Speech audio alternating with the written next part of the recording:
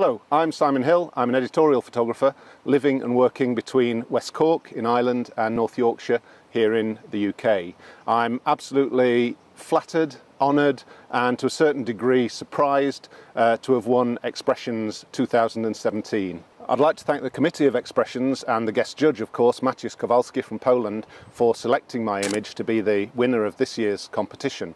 I'm following in the footsteps of two great photographers, Hoya Manolache from San Francisco and John Rich from Boston, Massachusetts. I've always thought the greatest potential of photography is in being able to record and document reality, everyday life, whether that's the great and the good or the commonplace and mundane, which is why I suppose I'm an editorial photographer. I don't have a studio. All the photographs I take are out on location.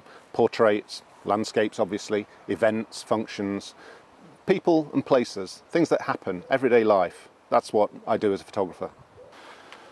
I mean, a few years ago I saw some photographs, or revisited some photographs taken by Arnold Newman at the invitation of the Sunday Times magazine and the National Portrait Gallery. The exhibition was called The Great British, and it aimed to document those figures of importance that had made Britain great. At the same time, I came across a book called England in Particular by Angela King and Sue Clifford. It was published in 2006 by the Common Ground Trust, and this book captured everything that was the commonplace, the ordinary, the mundane about Britain. And it struck me that there's a difference, a juxtaposition between the work of Arnold Newman, picturing the great and the good, and the book by King and Clifford, which captured the mundanity, the ordinary of England in particular and Britain as a whole. King and Clifford's book was unillustrated, save for a few line illustrations, so that gave me the idea for the project of which this winning photograph is part. I wanted to quite literally focus on the individuals that make England so distinctive. I called the project The English in Particular. All of the photographs were shot on film, Ilford FB4, using a Hasselblad camera.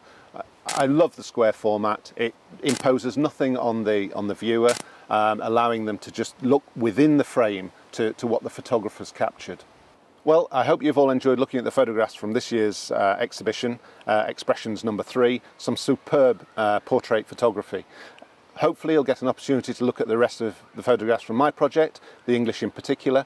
And before I finish, I'd just like to thank the sitters, the many sitters that took time and patience to sit for me for my project. The winning photograph was taken here in York Cemetery in North Yorkshire, England. So a great big thank you to them.